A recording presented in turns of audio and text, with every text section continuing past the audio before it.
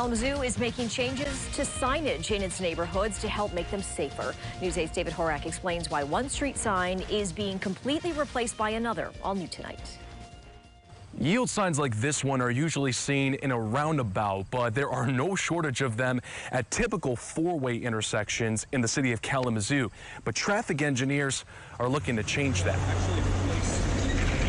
It seems that people just don't really know what they are today.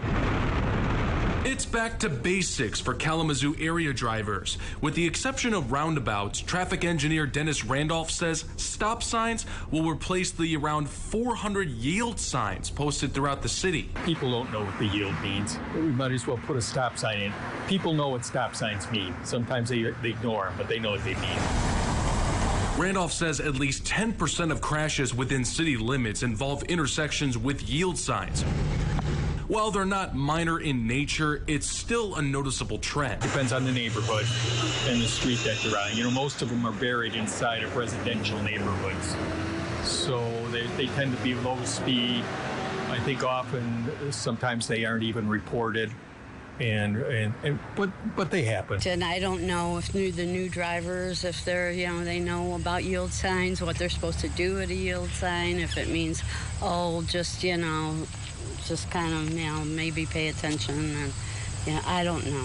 Which puts Sue Hall and her walking buddy Barney on edge when out for their routine stroll. She and another neighbor tell me drivers passing through go way too fast for comfort.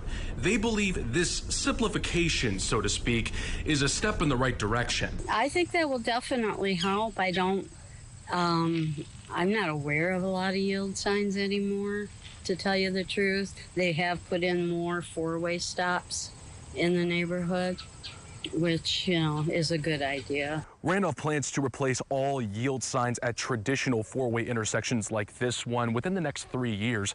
But this one in particular at Fulton and Cameron will be replaced sometime this fall. And when we told a third neighbor about it as he was passing through and stopped by to ask us what the story was today, he said, all right, with a thumbs up from the driver's seat. We're in Kalamazoo. David Horak, News 8.